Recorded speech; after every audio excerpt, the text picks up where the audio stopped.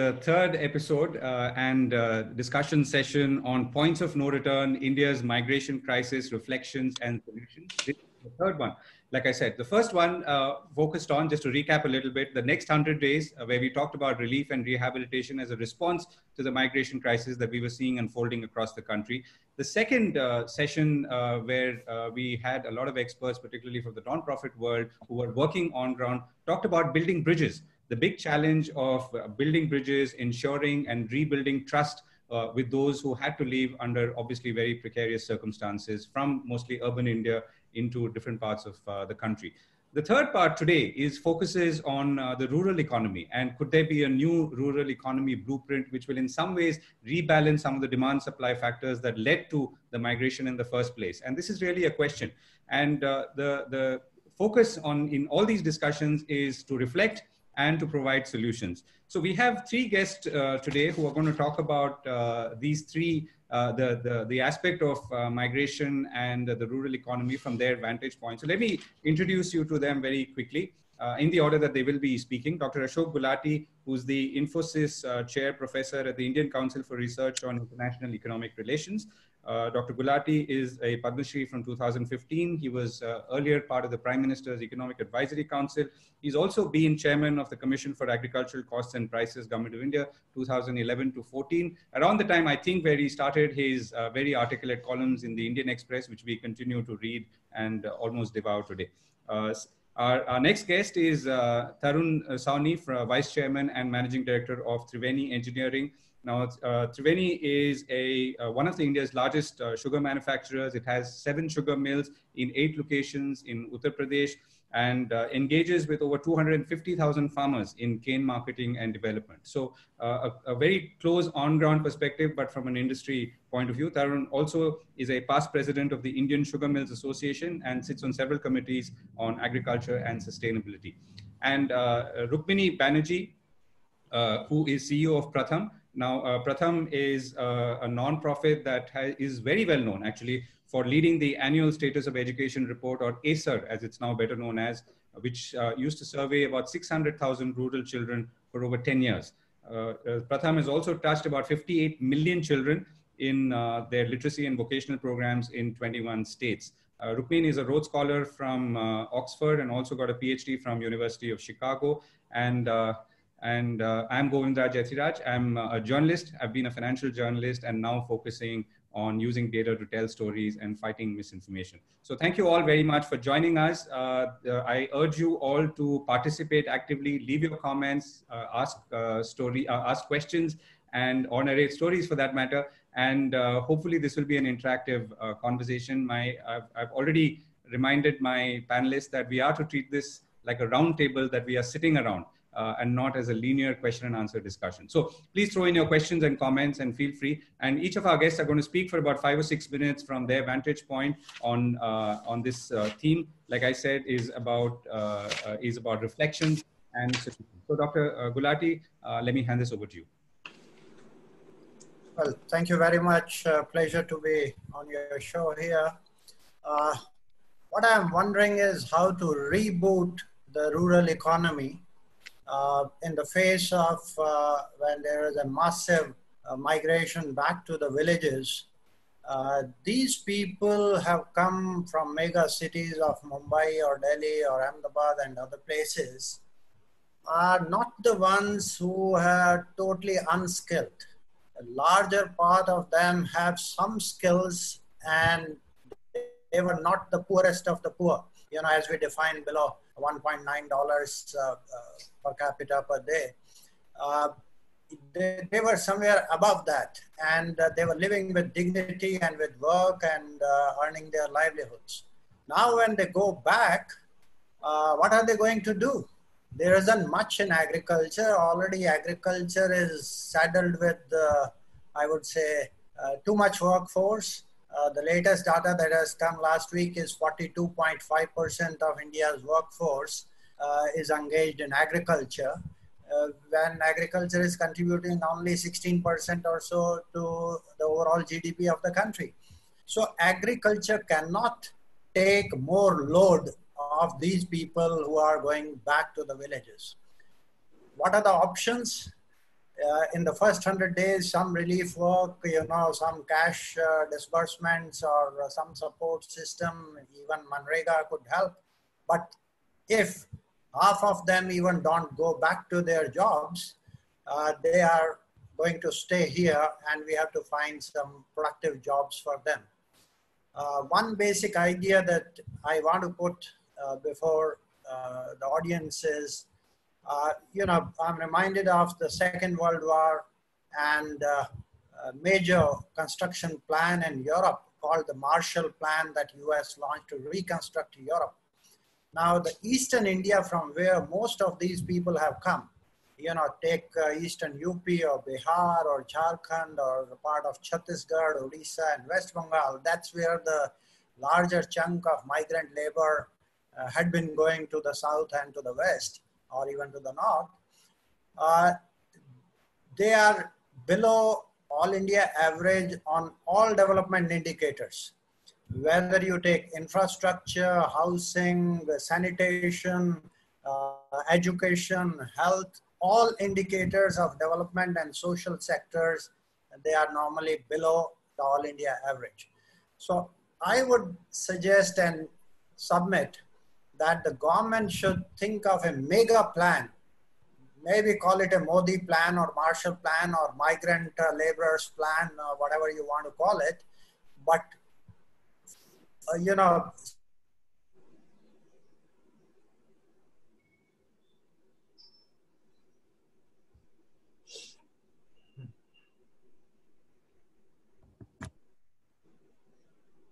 Okay, I think we've lost Dr. Gulati for a moment. We'll wait for 10 more seconds. If he doesn't come back, Tarun, may I hand over to you and then we can come back to him later? Sure.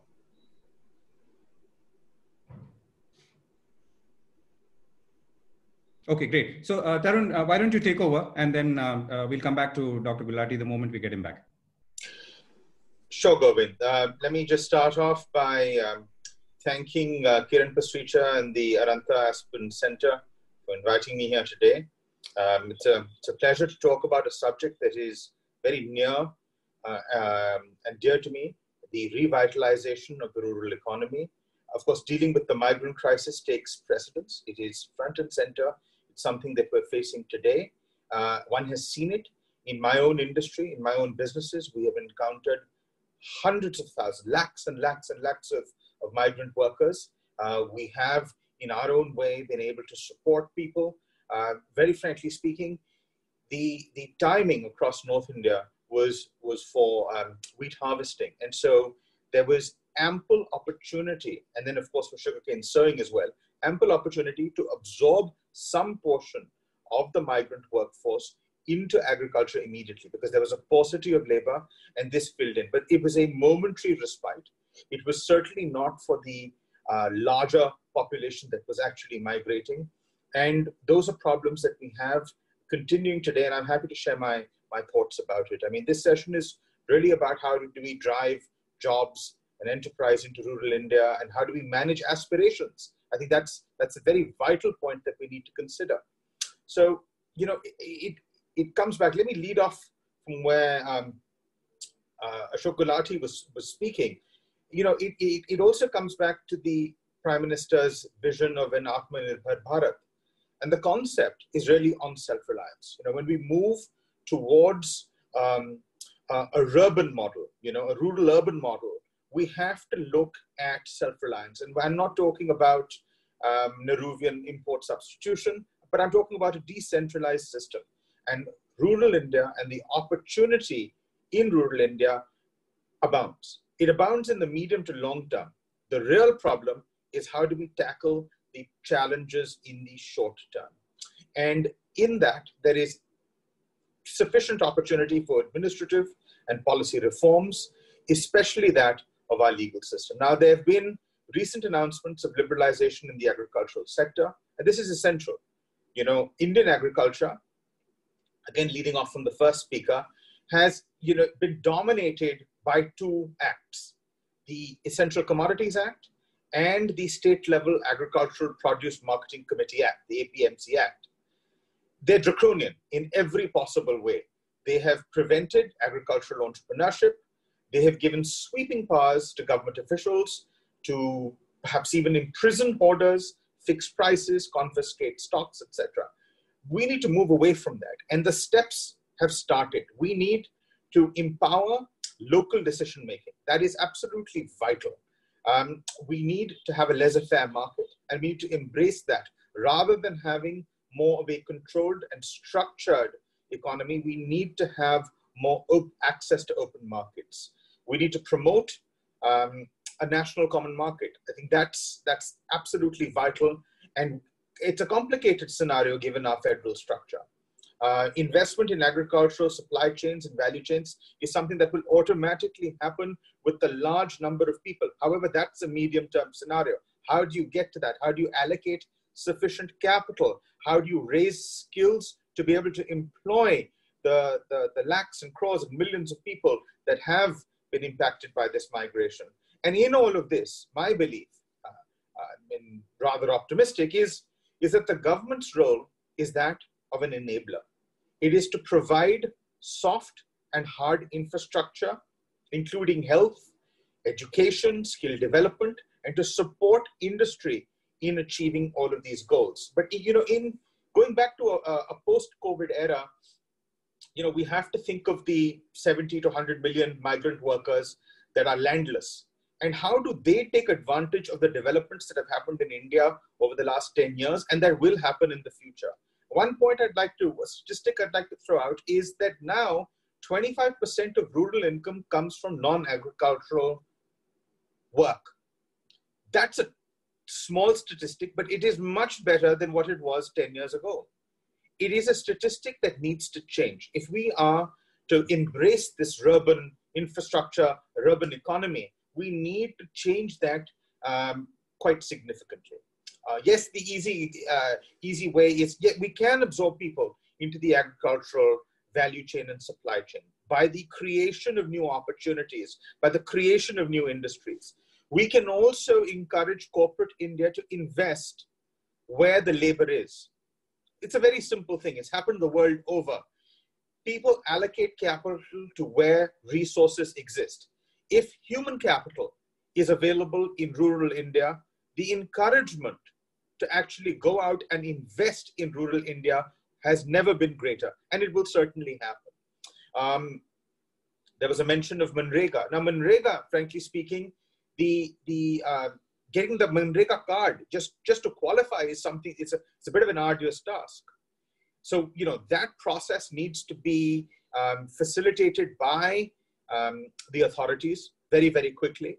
Yesterday, there was a bench of Justices Ashok Bhushan, Sanjay Kishan Kaul, and M.R. Shah, to the best of my knowledge, who gave an important judgment on how they would like the state governments to act upon this and embrace the migrant workforce and to allow the workforce that is still stuck in urban India to actually move back in a safe and secure manner. These are important initiatives. You need to have the administrative, the judicial arms of our government work together in a cohesive manner. Now, the challenge really, education, of course, has to happen. The provision of health is essential. The fact that the PM's vision is to give a home to every Indian, to have a toilet for every Indian, they will give rise to huge amounts of construction opportunity. And that, along with agriculture, will be the first two areas where you will see short-term opportunity. But the real thing that we need to see is reskilling. Who are the people that are going back? Okay, across Uttar Pradesh, we now have 11 locations. We deal with 170,000 people a day. And we've been in conversation with them because we're giving feedback to district and state governments in terms of what we're encountering on a day-to-day basis. And we're seeing a wide variety of people. We're not seeing necessarily unskilled laborers. We're seeing people who are Ola drivers. We're seeing gym instructors. We're seeing people who were working in the textile industry. We're seeing people who were working in tourism. They have certain skills. It's not as if the entire migrant workforce is a completely unskilled workforce, but it is about reskilling because the opportunity, When you go back to your villages, the same people that are going back, the villages are very different. There has been some movement in infrastructure, gas, electricity, roads. There has been some development from when the very same people moved to urban India. So they will find more opportunity. It's a younger population as well that is migrating back to rural India. So we've got to bear all of these very important points in mind in terms of finding a solution. 1% of our GDP is spent on skilling. We need to raise that to 5%. We need to get corporate India to use CSR funds and the NSDC to work together in terms of addressing the skilling. And that is how we're going to build faith in the system, which is something that we're finding all around in this crisis today. Thanks. Right. Thank you for that, Tarun. So, Dr. Gulati, we lost you when you were talking about the eastern, the flow of migrants from Eastern India and the average level of income and prosperity. So, if you want to add something to that, because when we lost you, and then we can go on to Rukmini. The main point is that construction activity is the one that creates a lot of jobs and can absorb the skills. And the best thing is to go for housing for all in the eastern region, front load that. You already have that program and go in a big way towards that. Along with agriculture infrastructure, if you can build, that will generate the demand for cement, steel, logistics and electrician and fitters and others. So that's the way that I would put. I think what Tarun had indicated is building supply chains in a business-oriented commodity by commodity manner, which will flourish if the infrastructure is in place. So you can build the business if the infrastructure is right. Otherwise, building business is doubly more difficult. So that's what I would suggest as the starting point for the next 2 years, at least. Right. Okay. Create a massive demand surge in Eastern India and use construction as a driving force within that. Rukmini Banerji. I like the thought of this Maha plan or a mega plan that Professor Gulati has been talking about. And I don't know, Govind, if you selected the people on this panel, making sure that Tarun is from UP and I actually belong to Bihar. So we are perhaps the right people to be part of this conversation. So I want to just quickly highlight that, we had some major problems even before the crisis happened. I recently heard Esther Duflo, one of the prize winners from the last year's Nobel Prize, say that the old problems, by the way, haven't gone away. So don't forget about the old problems. We have now new challenges ahead. And so coming from the point of view of young people, I would say that, well known, we have very high enrollment rates across even Eastern India. For the first time in the last couple of years, anybody who started school in first standard has actually managed to reach up to 8th. What this does is actually raise aspirations hugely for what lies ahead. And our aspirations are largely based on the path that you see other educated people have gone. And we did, as part of our ASER survey, we, in 2017, we took this age group, 14 to 18, and looked not just at, what they can do in terms of their basic ability to read or solve problems and so on, but also looked at their aspirations. And across the board, anybody who has reached that age and is still in school wants a white-collar job. Now, that in itself, most of these people are not going to go through a very successful higher education or even a secondary education. The skills that you'll get at the end of it are not particularly at a high level, but your aspiration of yours and your family, and often these kids are the first to have reached up to 8th and beyond, is huge. So I think we have to keep in mind that there is that kind of on the vocational skilling side, we are known more for education, but we have about 40,000 young people who are getting through our vocational programs, all from a rural background. And the conversion rate, by the time you meet young people, talk to them about vocational skilling and how many actually show up at your center, is almost like 4 or 5 out of 100 that you talk to. So already this idea of getting skilled in this way, and then even though there is placement at the end of it, we had very high placement rates.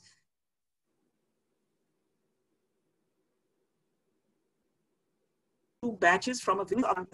But even that, rural youth mobilization, and I'm talking about, the last couple of years, we never sent them to big cities, because for a young person starting out on a job alone in a big city is intimidating and very expensive. So a large part of our placement of young people was in, the organized sector, hospitality, healthcare, and so on, but not in Delhi, Bombay, or Calcutta, or Chennai. And interestingly, a large part of our success in our vocational skilling was coming from an Adivasi belt, from Chhattisgarh, from Jharkhand, from Odisha. Unlike Bihar, every Bihari has an uncle in every city in India. And therefore you can rely on, your kin networks to get you there, and informal support structure in the city that can support you. But if you're coming from Chaibasa or Simdega or, other tribal areas, you don't have that connect, and therefore you needed a connect to go and come. So this is where we were. And I think that the mindset, I think in human capital, we focus a lot on skills and capability, but there is an aspirational angle, and there is a where do you want to go to? And after years of not having enough education, everybody wants to go to a destination which actually didn't exist then and certainly doesn't exist now. And even our skill pathway, I think, was being built thinking that young people want to go through vocational skilling, but most don't. So where are we today? If I look at the villages, that I know well, large numbers are coming back. And as both of you have said, Tarun and Ashok, that these are not people, who are completely unskilled. They're coming back and their aspirations have been hit badly. And so it's sort of, you had a certain kind of life in the city, you've come back and, you left for a reason, and that reason hasn't gone away.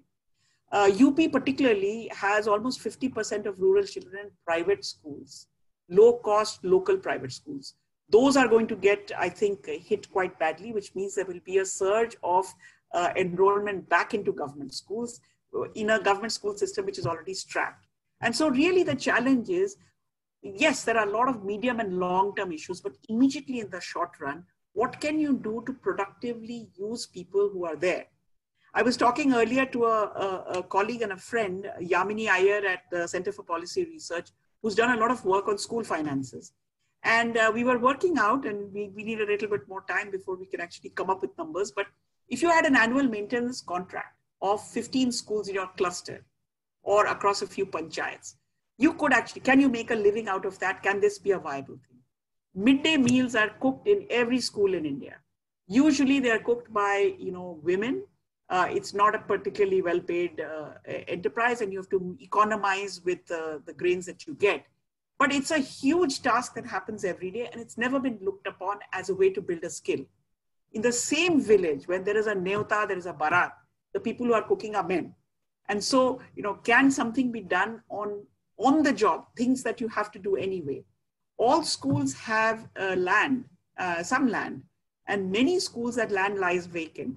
Is there a way that you could be a group of young people who say that I'm going to plant vegetables in your piece of land, give a portion to the school and a portion for us? I mean, what are the ways immediately that we can use skills that people are bringing back, provide opportunity right there? There are a lot of education and, livelihood surveys. But, for example, what does a panchayat need? How much construction normally happens there over a period of, let's say, a year? How much is likely to come in? I think there's going to be an increased need for planning, mapping, and assessing.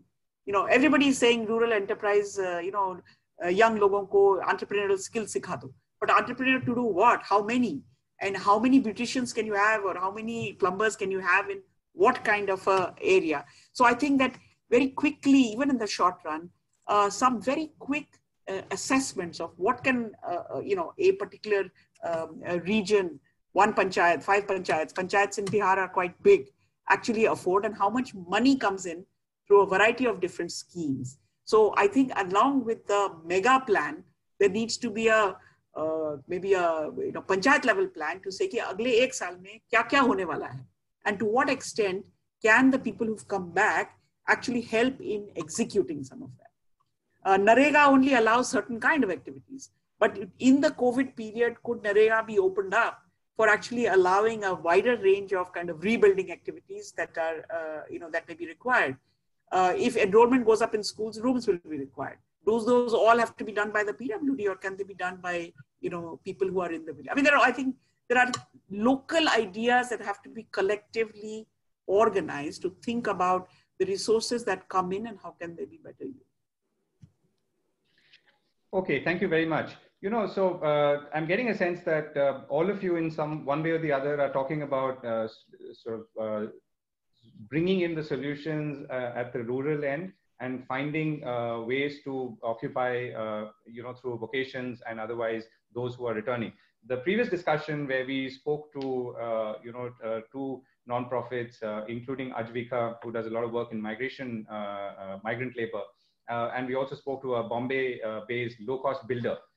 He spoke about what he would do, or his firm would do, to bring people back, and the better conditions that he would now provide once people start coming back, because he will need them, as would most of the construction industry. So I don't know whether there is some kind of, I think conflict is too hard a word, but divergence in these points of view. So let me put that first to you, Dr. Gulati. So how are you, is this going to work and move seamlessly? Finally it's going to depend on where the demand pressure is. And if urban India is going to create that demand once again, because construction particularly, which is the source of most of migrant labor, is going to resume, and people will actively start, enticing people back, or maybe they won't even need the enticements.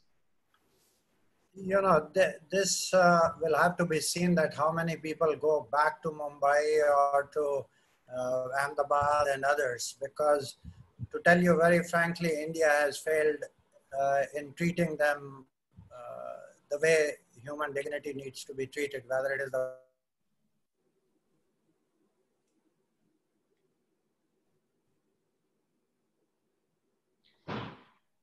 Right. Okay. I think we are facing internet connectivity issues here. Okay. So we've got lots of questions coming in as well, but I do urge you to keep throwing in the questions. Rukmini, let me come to you. So you've talked about the focus on, the panchayat. I mean, this is the flip side of what the builder in Bombay was telling me. They say, okay, create the grand plan, the Maha plan that Dr. Gulati spoke about, build it up and create capacity at the panchayat level. So any example or illustration that suggests to you that this is possible and how it is possible, particularly for this surplus labor that we are now talking about? You're on mute, Rukmini. I don't know much beyond schools and Anganwadis, but I see that these institutions which exist need to be strengthened, need local partnership to strengthen them, and not only money that comes in from the top. And what kind of each of these places, the reason I gave these examples was, each of these places, a large amount of food is cooked every day. The food can always be better. Somebody cooks it. Whoever is cooking in the morning can actually do some supplemental income. Otherwise, maintenance of school buildings is a real problem. These may be very small things, but I think it is a time at which, and perhaps it's happened somewhere, I'm not sure. We are going to try some of this midday meal upskilling of women and see what does it cost and how can it be done and what can they do if they have the skill. Winning back a contract from a Bharat, caterer may be difficult, but I think that this kind of, how can you enhance people right now while they are doing things. On the children's front, I've been very worried about this, how the aspirations or from education is actually going to depress the fact that, very soon, after a couple of cohorts going through and people realize there's nothing at the end of 10th and nothing at the end of 12th, along the lines of what you thought. So can this crisis right now be used to actually expand not just learning for school, which is what our entire education system does, for more education and more education, but expand it a little bit broader to look at, what I call learning for life. So, for example, how much plumbing do you really need to know if you're in 8th or 7th to be able to make sure that your school water and toilets function well? I'm not a plumbing person, but one can figure that out. What are the things that while you're young and while you're in school, Right now, for example, every migrant, and I can talk about Bihar, for example, I was in a village in Sitamarhi. And in that village, at the time that I was there, this is a couple of months ago, there were people who had visited, in that village, there was the experience and the exposure of visited 20 states. And there was a discussion to say, ki yahan ki Anganwadi itni kharab kyun hai? And people said, I've been in Manipur, it's not so bad there. I've been in Tamil Nadu, it's not so bad there. Now, all this experience that people are bringing back, even for the time being, how can it be used to improve what is right there? Most people who are coming back have digital skills. Perhaps those who are not left also have digital skills. But can we say that by Diwali, everybody which has returning migrants makes sure that in that entire village, people know at least, efficient navigating using a smartphone for, 1, 2, 3, 4, 5 things. I mean, I think these are all opportunities. They may not create livelihoods, but they may create these other things that migrants are bringing back that are of value to the community. Right. Dr. Gulati, I'll come to you in a moment. We lost you again, of course. Tarun, can you kind of walk us through from a slightly more macro view, what to you is looking like the demand supply of quality or skilled labor, particularly in the context that you're dealing with them? So if you're, let's say, engaging with 250,000 plus farmers, what could the COVID crisis have created, either in terms of those who are already there or those who will now come and join them? And is that something that's good for you, or do you see this as an opportunity, and how do you see this playing out? So Govind, that's an excellent question. I am naturally optimistic, so I think I'm going to look at the brighter side of things. There's been enough talk about the great negativity, which is absolutely true, and the great pain and suffering that exists today. The one thing I would like to say before I start answering your question is that it is now incumbent upon every state government to ensure that all BPL families get access to food through the public distribution system. There has been never a time in our nation's history where the PDS and the efficacy of the PDS has been more in question. So we will see. But yes, coming back to your question, I think there's tremendous opportunity. I think that there are 3 or 4 things that I would suggest and advocate. The first point is perhaps a little more controversial. I think there are enough government-run agencies, the railways, for example, innumerable NGOs that are working and assisting the migrant workforce in terms of going back, leaving urban India or leaving states in South India and come back to the north and the northeast of our country. Now, the bulk of this workforce does have identification papers. Large quantums of people do. When they go back, they are carrying, I think first, a large portion are skilled as well. We need to capture information on which district, which village carries certain extra skills, because the dissemination of that information will also bridge the gap between rural and urban India. It will allow corporates to actually go out and seek skills. It will also allow corporates and the government to work towards constructive reskilling in certain parts when you know what skills exist. Otherwise, if you're not able to capture this entire movement of semi-skilled or unskilled workforce from urban India back to rural India, it's going to be a huge challenge. So I would suggest that we come up with some innovative schemes about data capture. It will serve us very well in our planning phase. The second thing that I would say is that there's a huge opportunity again for state governments to allocate common land to the migrant workforce. We have lakes, we have other portions of land that are under government control that are considered common land. Some of this common land we already have squatters. Okay, that's a reality. But there are large tracts of common land across. I know this for a certainty in Uttar Pradesh and in Bihar. Okay, but I believe it exists across the country, Jharkhand, many other states. The opportunity to allocate those common lands through innovative models, again, is incumbent on the state government and will give rise to short-term opportunities in agriculture. The third thing I would say is what was very successful, and I was noticing over the last couple of years, is a lot of work that organizations like CII have done through their skilling initiatives, etc.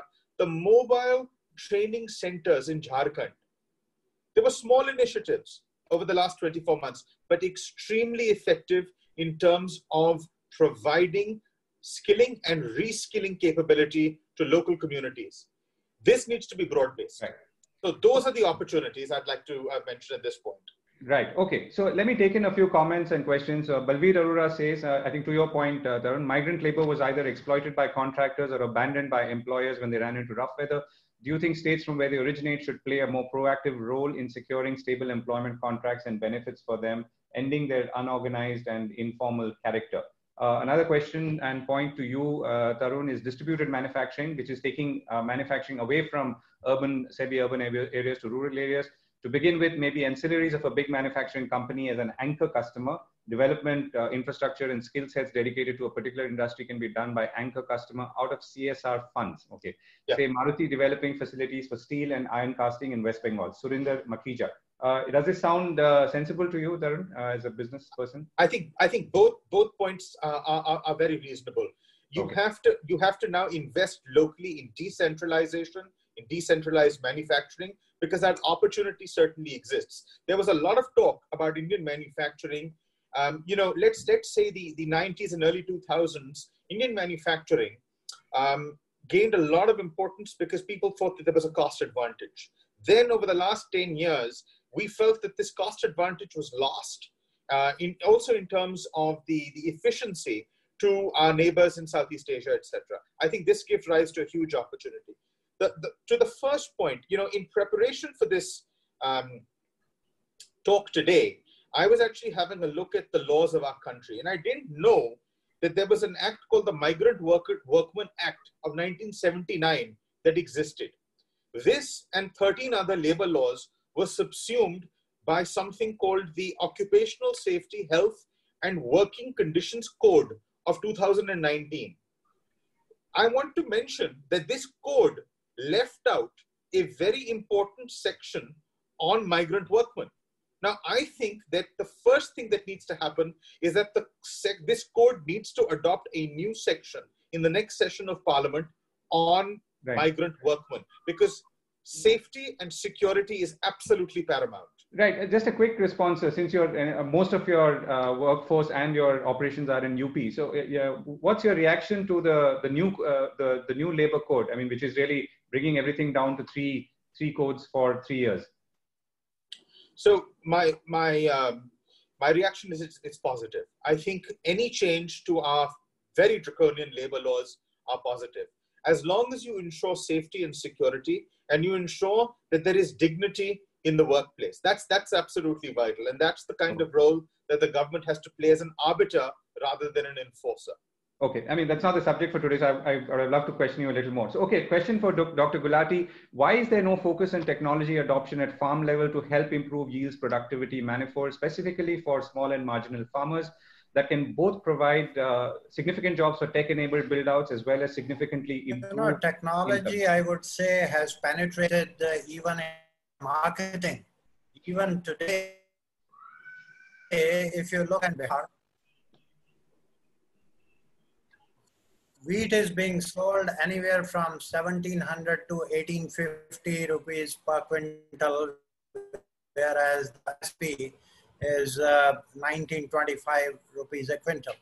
So the problem is, if they don't get a good price for their produce, then they are not fully encouraged to go further in technology adoption. To create a basic demand in the economy to reboot the system, I think there are two ways. One is a dole mechanism. Manrega is largely a dole system. Cash transfer is largely a dole system. Now, this is good enough for 2 months, 3 months, but we have to move from dole to a development model. We are lagging behind in development in this region, which creates development, but also creates income for these people, which will generate demand for the industrial goods. This is how industry will flourish. It's not a question of supply side. the larger problem, we are in a recession because the demand has plummeted. So we need to revive demand.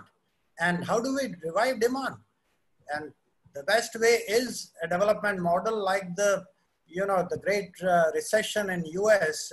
Roosevelt came up with a new deal at that time to build massive, infrastructure for US. I think the same thing we need to do for Eastern India. So the 20 lakh crore program that the government has unveiled steadily and in many phases is not an answer to any of this? Well, I think I was talking to the chairman of NABARD. The first biggest thing is 1 lakh crore for agriculture infrastructure.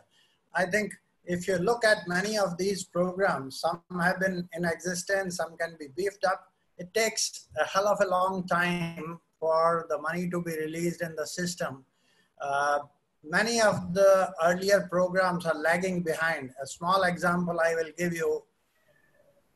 There is a program from top to total. Tomatoes, onion and potatoes, building value chains to all vegetables. 500 crores were allocated back. It was Arun Jaitley who announced that program.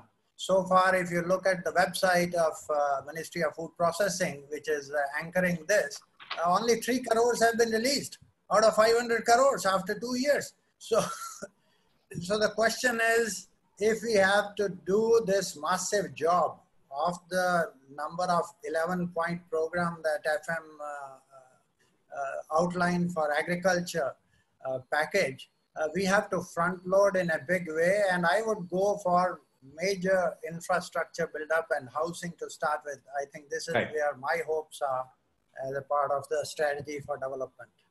Right. Okay. Rukmini, back to you. Rajendra Bahuguna says the major issue is the quality of education as there is little focus on learning. The ACER report or ACER report itself brings up these disparities. If we use simple technology for classroom learning, the youth could be better qualified and productively employable. Any reaction on that? And then I'll come to the next question. Yeah, I think that, one thing that this last couple of months has shown us is that one category of people who were totally left out of the education system, largely from, say, government schools, was parents. And at every level, starting from the elite all the way down to a parent of a child in a primary school, has, if possible, used technology in some way. We, in Pratham, for example, have been sending out these SMS messages to almost 11,000 villages. And we find, depending on what level the activity that you're sending out at, we get a lot of response from parents. So we've learned that parents can play a role. It's very different from when you are in a city and your child is attending a Zoom class versus you get 167 character and you're able to actually respond. But our tracking studies are showing that parents, once they feel that this message is for them and for their kids, and at that level, it can work. So I do think that governments also have been trying a whole bunch of things. Obviously, these last 2 months, people have been scrambling to do what they can.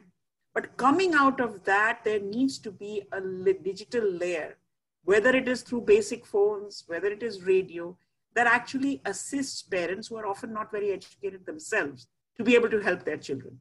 So I don't think, e-learning is a very big word and online education is all big words, but I think that there are examples from what governments have done and others have done in smaller bits during this period that has proven to be surprisingly promising.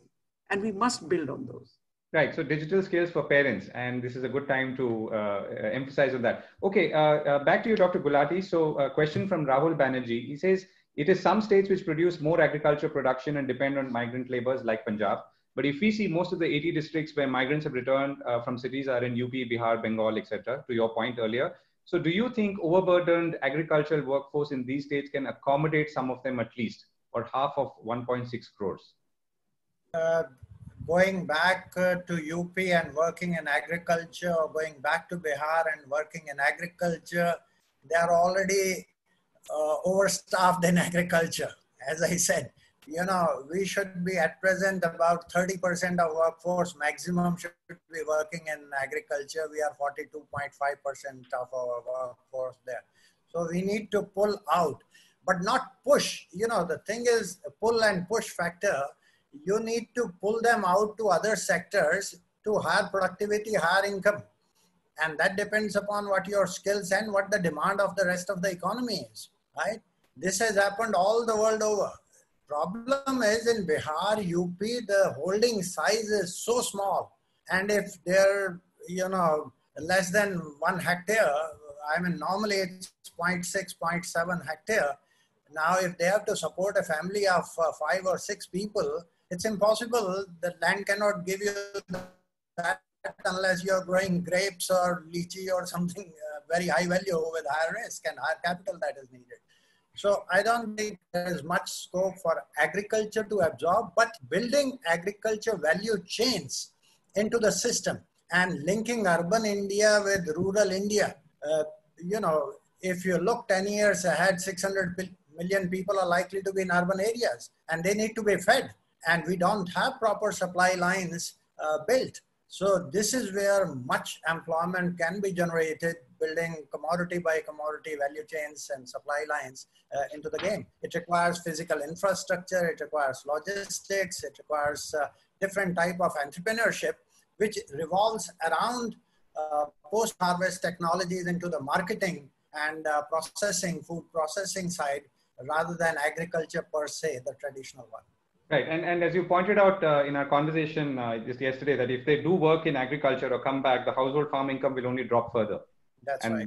Right. So, okay. So a couple more points. This I think is aimed at. So let me read the question. I think in Maharashtra there is a class of workers who move from place to place to cut sugar, and I think the question is. Okay, I think I've lost the question.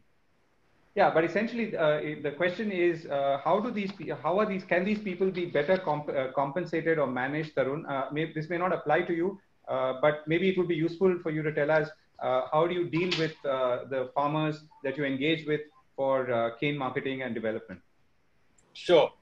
I think when you're faced with a crisis like the COVID pandemic, there's all sorts of innovation that happens. There are points in history which have always come up with the best and greatest ideas, and they've come out of crises or points in pain. In our very, very small way, it took us a total of 72 hours to go completely touchless. We contact 170,000 people a day, and a lot of them change from day to day. And in 72 hours, we were able to go completely touchless. So we were able to ensure safety and security of everybody in our supply chain and in our value chain. And this happened through very quick technological development, through using mobile phones, which every single farmer of ours has, every single farmer. Okay, and we stretch all the way from Muzaffarnagar to Gorakhpur. So we're covering the breadth of the state of Uttar Pradesh.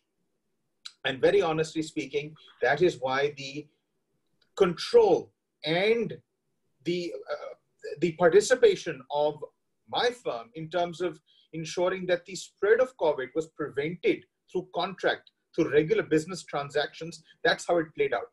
Many other firms followed suit as well. Now, in this leap for embracing technology, it was the state government which had to play a role in terms of giving permissions and authorizations. We still have all of these laws that prevent us from looking and harnessing modern technology and looking forward in terms of enhancing development. My particular view... What's an example of, what's an example of, you mentioned draconian law several times. So give us one illustration, one law that you would see, you would like to see gone immediately if that was possible. So I would like a complete reform of the APMC Act. Okay. It's been on the cards for a long time. It is deeply political, and I understand exactly why it's not done, including and the Essential Commodities Act as well. They were placed at a time when food security in India was absolutely paramount. Today, we have lakhs and lakhs of quintals of food grain that rots in government godowns. We have poor supply chains and value chains that don't allow fresh produce. to arrive at marketplaces and to be purchased by consumers. And there's a lot of wastage across the system. This is well documented, and I won't throw data out at you, but there's ample talk about this. Now, the fact of the matter is, the moment we actually try and look at this from a 2020 perspective and the next 10 years in terms of mobilizing supply chains and looking at connectivity between rural and urban India, we will need to change all of these laws because they create hindrances rather than promote capitalism. And that is what will employ a large number of the people that have been actually forcefully made to move back from urban India to rural India. Right. So we've got 10 minutes more, and I'm going to come to you soon, very soon, for sum ups. Now, Dr. Gulati, a couple of questions. Do you think without the state's goodwill, contract farming can make benefits for farmers? This is Charu Jishnu. She or he says that farmers doing contract farming from West Bengal under PepsiCo have received 890 rupees per quintal, which is less than the traditional variety. As West Bengal, we have not implemented the Model Contract Farming Act, and the win-win framework failed. Gurdeep Singh says, with the relaxation of the draconian provisions of the APMC, farmers can bypass the, I think he means mandi, directly to food processors in food parks set up in rural India and deal directly with food processing organizations, in turn with food processors and food parks, set up in rural India. Can this not lead to large employment in processing while reducing wastage through spoilage of fruit and vegetables? Yeah. The government of India came up with the ordinances, 3 ordinances on June 5th. One is trying to liberate the Essential Commodities Act. The other 2 relate to APMC, and they haven't called contract farming, but broadly allowing contract farming. These are the 3 laws. Now, I think the movement is in the right direction, except perhaps one caveat in Essential Commodities Act. There is a clause they have kept. If there is an extraordinary price rise, then the stocking limits can be reimposed. Now, this little clause has the potential to undo all the reforms in the agriculture marketing system. Most of the other things I'm reasonably comfortable with. Since the 2003 Model Act of, during Vajpayee period on the agriculture marketing reforms, we have not succeeded. And that is because it was a state subject and so on and so forth. Now, when the center has taken it up and brought out ordinances to create multiple channels for the farmers to sell to different people. Mandi system is there. If they want to go back to the Mandi system, they can keep doing, but also open up other channels. Now that has the potential to give him a better deal, building better infrastructure. People can come build their own commodity value chains, and it is between the farmer and the buyer how the things will unfold. I look at it more like what happened in the milk revolution, where farmer producer organizations, at that time the milk cooperative societies were made. In today's world, the FPOs will be, coming up in different states, and major buyers will be buying from the FPOs and investing in the basic infrastructure. So that will create a lot of employment into that whole system. Right. Right. So can I add to that very quickly for a shorter answer, because we are now running out of time. Dr. Gulati, shouldn't we create, DK Agarwal asks, shouldn't we create large labor-intensive special economic zones in these areas where agribusinesses can be provided with better facilities, inputs, and consistent labor laws? Question of labor-intensive, vegetable production is a labor-intensive thing. But you have to be competitive also, because you have to find out a market. Now, if after filling up your stomach, you have surpluses, then you should be able to export outside. And that's what requires building proper value chains, and supply lines have to be put in place. So I think just looking at, labor intensive, our cotton industry, whole from growing cotton to garments, can be a very labor intensive thing, but we haven't built up that thing. And Bangladesh and Vietnam have taken better advantage than we have taken. became the largest producer of cotton in the world, and we were the second largest exporter of cotton in the world, but we did not work out on the garment side and the fabric side and the yarn side. So it's the competitiveness and then inclusiveness. Both have to go hand in hand together if we want to do something good for the country. Okay, right. So let me get a few sum ups now. We've got 5 minutes more. So, one of the points, I mean, we've looked at let's say the demand supply, but I think one aspect that we've not touched upon so much is the point that Rukmini raised about aspirations. That every child who they've talked to, and obviously they've talked to the most in this country, wants a white collar job.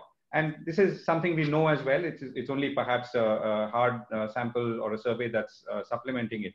How does all of this square with aspirations, and how does this, obviously aspirations are going to slow down or decelerate thanks to COVID, but it's not like they will go away. So how does all of this square, and what would be your, as we've done with the reflections, your solutions in a context of meeting people's aspirations, creating better incomes for them, and obviously giving them a safe and secure livelihood, whether it's in urban India or in rural India, but rural India in this case. So do you want to go first, Tarun?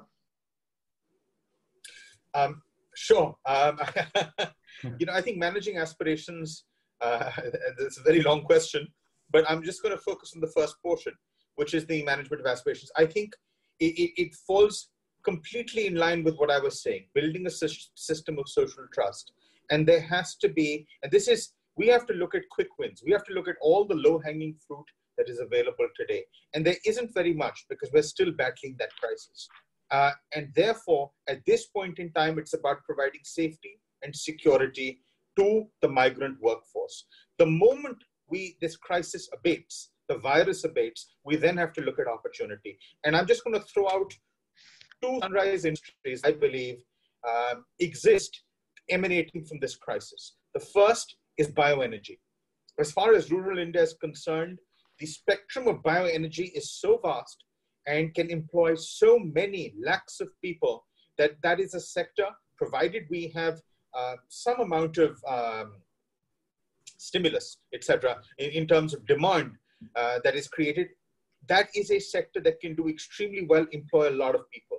The second, something that I've talked about quite a lot in my discussions with organizations like Niti Aayog, etc., is a concept of smart agriculture.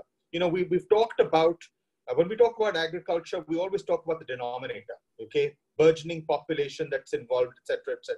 We really need to look at the numerator. We need to look at technologies. We need to look at opportunities that allow that numerator of productivity to increase. And therein lies a great scope as we have more skilled people that move back to urban India, a younger workforce, we will find creativity and employability in that. Thanks. Okay, Rukmini, over to you. Yeah, a couple of things. One is, we've known from before that we have some very basic problems with sort of foundational learning. The government and their long list of Atmanirbhar Bharat has announced a national mission for literacy and numeracy, foundation for literacy and numeracy. Fantastic thing. I think this is something that we've been wanting to do, and let's use this opportunity from COVID to do so. There are a lot of educated people who've come back to the village. And therefore, can 2020 be the year that you're able to use the excess skilled people in the village who have the basic literacy and numeracy to be able to work with kids who are coming back to school after a big gap? So, whether you do it out of, your community feeling, or whether Narega can be tweaked to say, can 2020 be the year in which we make a major dent in one of major India's problems? Two other quick things. The returning migrants also provide possible role models. Yes, they've come back now, but the reason that every child in rural India wants to be a teacher or a doctor or a Fauj mein jana hai is because that's who you see around. So can schools pick for every day of the week after they open to have someone come and talk to the children about what is possible, what opportunities lie out there? And finally, I think that if we agree that there is going to be need in the future, not jobs that people are going to give you, but things that you're going to have to do together, then we need to start in school of kids doing things in groups, potentially kids doing things that can be of benefit to the community. We've had some very good examples of this in our Kasturba Gandhi Balika Vidyalayas, which are the residential schools, to say, identify a problem as a group of 5 kids, identify a problem that the village has and figure out a way to solve it. Incredibly creative things are coming out from kids who are in 7th and 8th. But you need to inculcate this mindset early to say that I can solve problems, I can do things as well. Right. Okay. Thank you, Rukmini. Dr. Gulati, last word. Well, aspirational India and aspirational rural India, I would say. A good thing is that you have the labor, you have young labor, and they are going to eat more, they are demanding more. They are looking for more action in terms of higher productivity. And this is where creating, 75% of India's infrastructure is yet to be constructed. If you look at 2030, every year we have to create one new Chicago. So this is a massive potential to absorb all these skills. At present, these skills are very much informal. You can certify, you can grade them and map them and where they are. But I think my last point is that think big to create demand in a development mode and focusing on Eastern India. That's the way to go and create good for the country, and regional inequality also will be tackled through that. Right. Thank you all very much for your points. Like I said, this is the third of third session of of the migration series. We called it Points of No Return: India's Migration Crisis, Reflections and Solutions. The first 2 parts talked about the first 100 days, and the second part talked about building bridges. And the third one, as you can see, throws up the interesting demand opportunities and the demand pressure that we can create. The good news from this is that even as we saw from the second episode, the people in urban India, the demand creators or the traditional demand creators will now improve their act. We can now see equally if there is sufficient spending in the grand East India investment plan, or whatever way you want to call it. If there's sufficient pressure, the opportunities and the choice for the migrants, at least in theory, will be lots. And given our continued education focus, we are talking about educated, skilled and reskilled people with the right digital skills, not just amongst children, but also amongst older people, taking a great step forward in this post-COVID world. And that's a good note to end on. Thank you very much, everyone, for your questions, for your participation, and staying through. Thank you, and see you soon. Thank you. Stay safe. Thank you.